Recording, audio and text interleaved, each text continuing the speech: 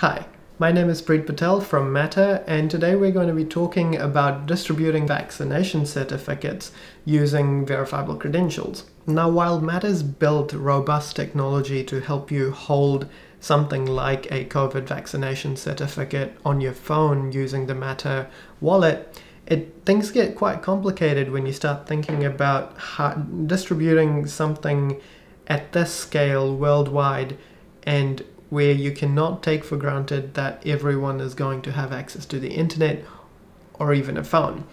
So in these situations, we tend to look at other low-tech solutions, and things like paper-based verifiable credentials and credentials on a chip start coming to mind. So today I'm going to be showing you what we've been doing to bring this closer to reality and how we are implementing some very interesting compression algorithms in order to bring the size of the verifiable credentials down to be able to fit on QR codes. So let's take a look at the vaccination certificate vocabulary that MATTR has co-drafted alongside a few others.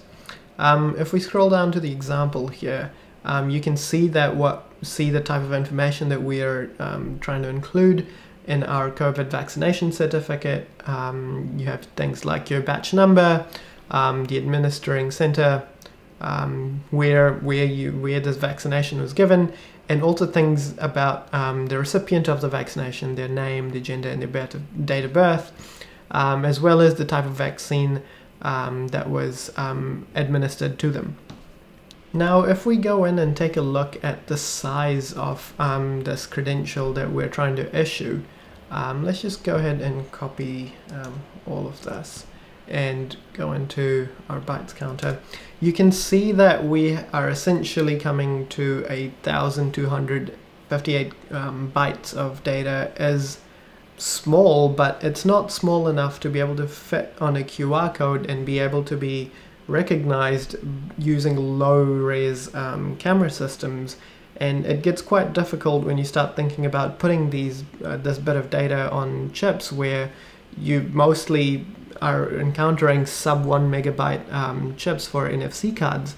And so what we've done is used a compression algorithm known as CBOR-LD, which essentially allows us to compress this data. So essentially what we've done before that is we've taken the CBOR-LD compressed certificate and then base 64 encoded it so that it is easily able to be digitized into QR codes. And if we take a look at how much data this compressed CBOR-LD base 64 credential occupies, you can see that it's essentially cuts down our size of the credential by half, and we end up with 618 characters. Now this we can deal with, and this is quite nicely being able to be packaged into a QR code as well as put on a NFC chip, and that is essentially what I've done here with this credential right over here. What we've done is I've basically taken a NFC card and printed out this name tag. However, the more interesting thing is at the back, where you can see that there is a QR code, and this contains our CBOR-LD compressed and base 64 encoded vaccination certificate. Interestingly enough, because we were able to get this data down to sub 1 megabyte, we are able to put that data onto a NFC chip, which is also what I've done on this card, which has an NFC chip inside of it. So I'll be able to show you sort of both of those ways of being able to hold your credential. Now what I'm going to do is essentially go ahead and pull up my phone over here, and you can see that it's got the MATTR Verifier app already preloaded.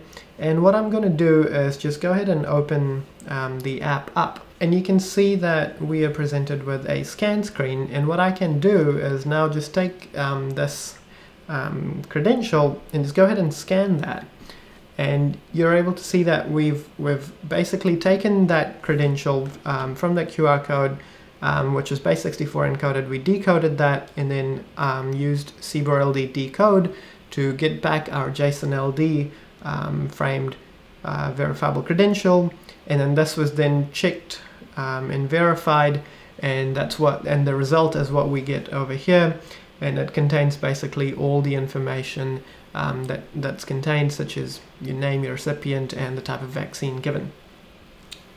Now, as said, we are also able to put the vaccination on this card directly using NFC as well.